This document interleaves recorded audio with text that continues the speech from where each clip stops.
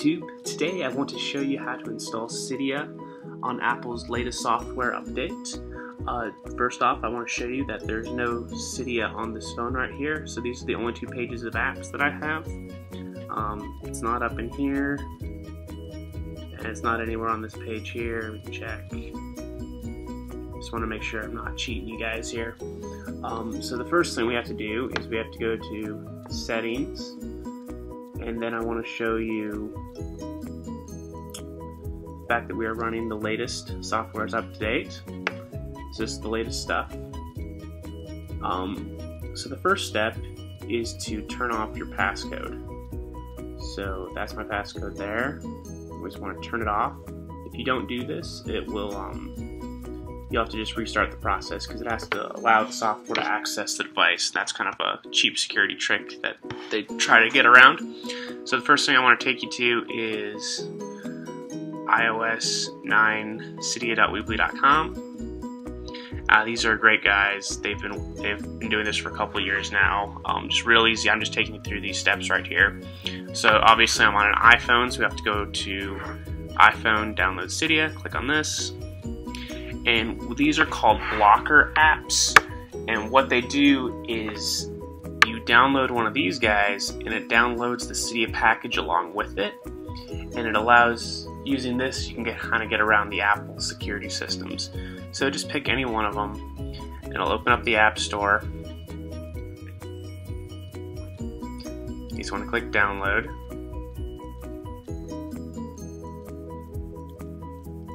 So there it is. And once it's downloaded, you have to use it for a couple minutes.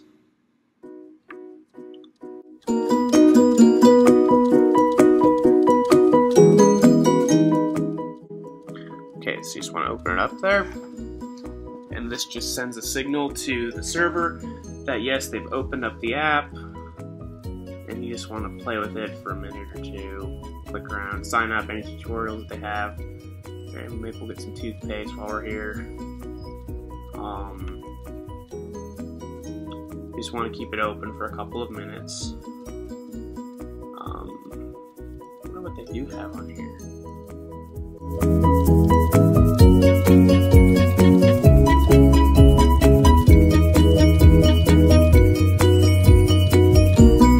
Alright, so once you've used it, that should give it enough time for the signal to get sent to the Cydia server. So at that point, all you have to do is restart the device. So turn it off.